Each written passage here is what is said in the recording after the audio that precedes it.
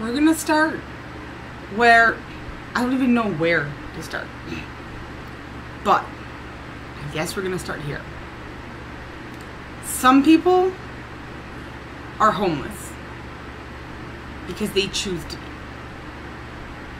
I know, sounds weird. But when I say they choose to be, it's kind of like a forced choice. And you're all asking, I know.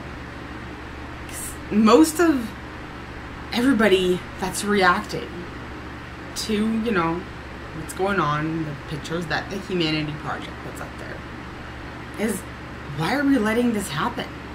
Why isn't the city doing anything to fix it? And that's one of the big messages that the Humanity Project does put out there, that the city needs to fix this. And I'm really sorry, and this is harsh news. I get it. Not everybody wants to hear this, but it needs to be said. It's not the city's responsibility. It's not.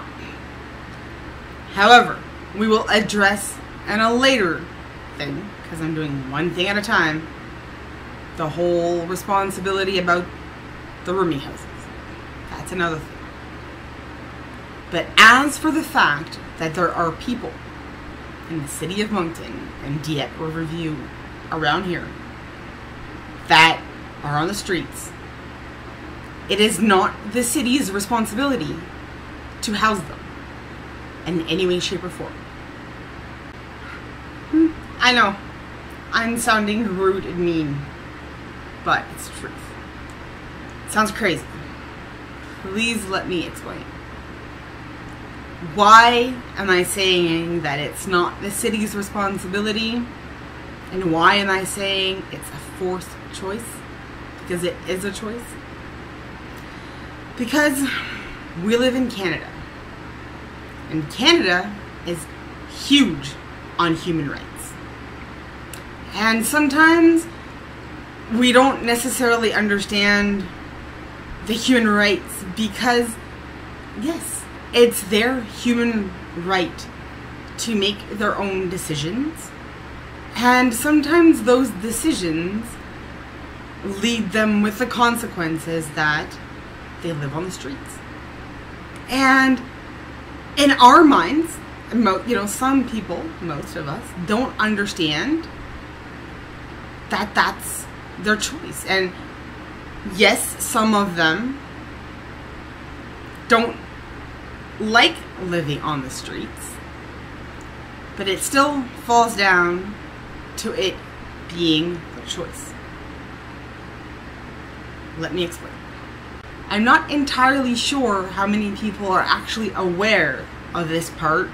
This is why I feel it's important for me to share. In Canada, you cannot force someone to take their medication. You can't. There's a little bit of a law, sort of, in Ontario, but even that is hard and difficult. So, in all, you can't make somebody take their medication if they don't want to. That doesn't just go for people with mental illnesses. It goes for people with diabetes, people with epilepsy. Yes, they should take their medication because if they don't, bad things may and possibly will happen. However, it is their human right to make the choice if they want to take them or not. Some people, for whatever reason, that is another topic for another day, choose to not take their medication. And sometimes there's consequences.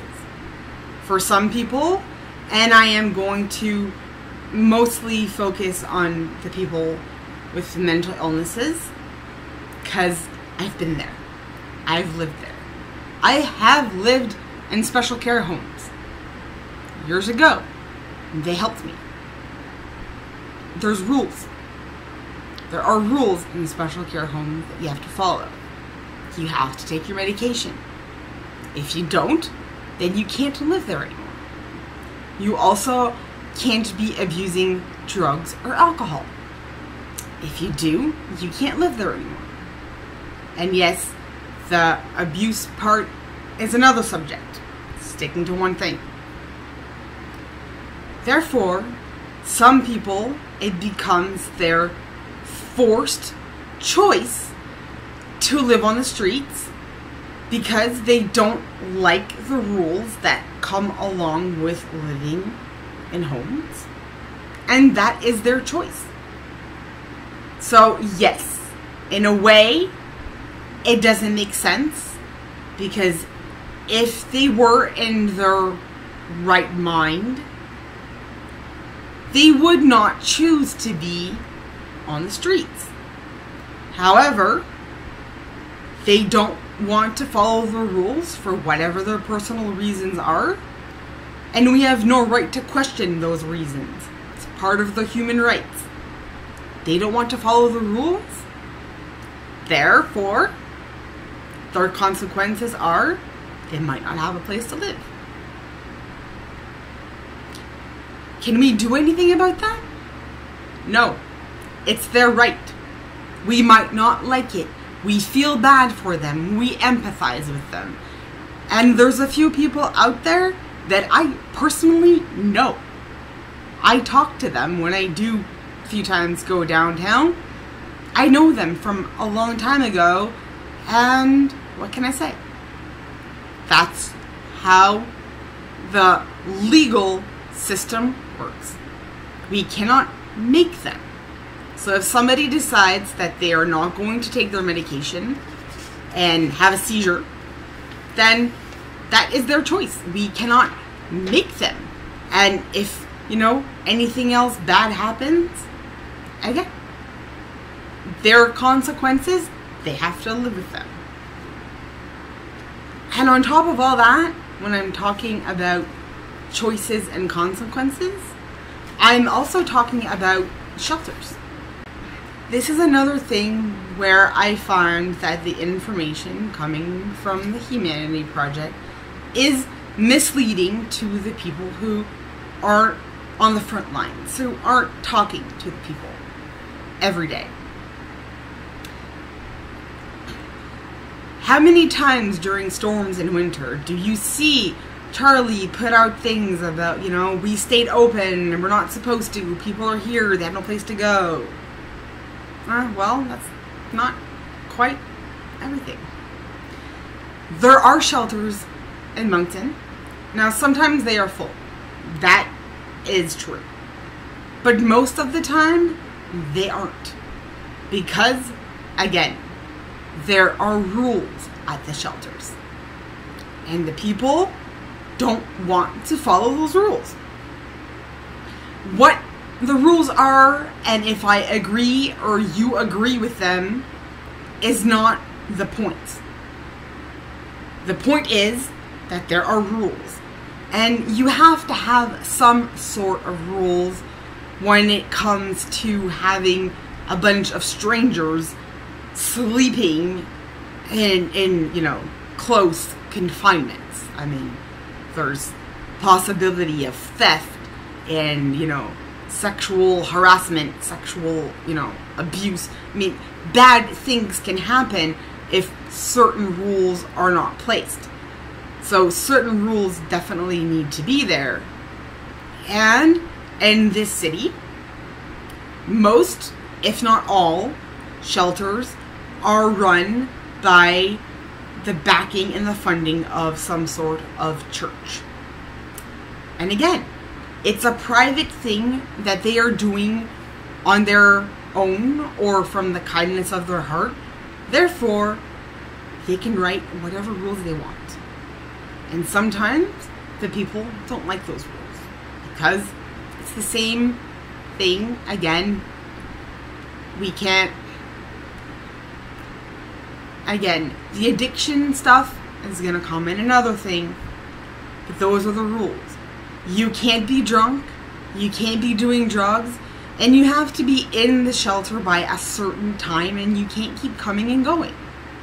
Those are there for your safety as someone who is in the shelter. And more than that, I don't need to explain more. I think you understand my point. What I'm saying is there's rules to follow, and whether, we can't make someone follow those rules. It's against the law. It's against their human rights. It's their choice.